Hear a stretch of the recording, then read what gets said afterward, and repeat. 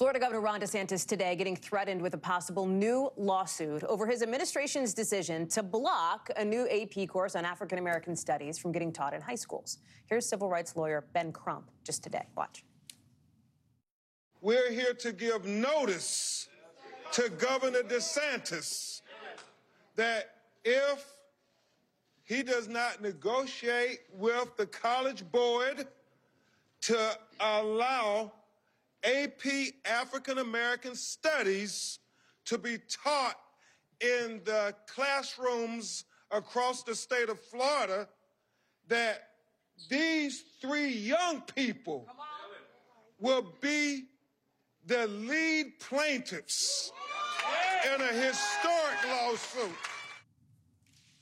This week, Governor DeSantis made the argument that this AP course is a Trojan horse, in his view, for, and I'm quoting here, indoctrinating students with left-wing ideology. Now, the College Board is set to release a new framework for the AP course, which the Florida Education Department said it would welcome. NBC's Zincle Esamoah is live in Tallahassee covering all of this for us.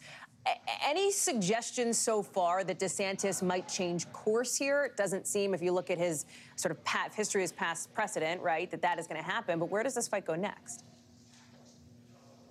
Hey, Hallie, yeah, so it remains unclear. It's been a busy day here in Tallahassee, and we know Republican Governor Ron DeSantis has a pattern of banning courses and lessons in critical race theory and lessons in sexual orientation and identity. So to critics like Ben CRUMP, they were not surprised by this latest move. But as you heard, if he does not back off this ban, CRUMP does intend to sue. I actually spoke with those three AP students who would also be plaintiffs, and many students were gathered here today expressing their support for the course. Now, interestingly, Hallie, here in Florida, Black history is actually mandated. It must be taught. And the governor's office tells me they proudly teach Black history and African-American history. However, they disagree with some lessons in the College Board's current curriculum. So as you mentioned, the College Board will be resubmitting a curriculum February 1st. Notably, that is the first day of Black History Month. So a lot to watch here, but definitely just the latest in a slew of culture war battles. Hallie? Zincle Esamoah, thank you very much, reporting for us live there from Tallahassee.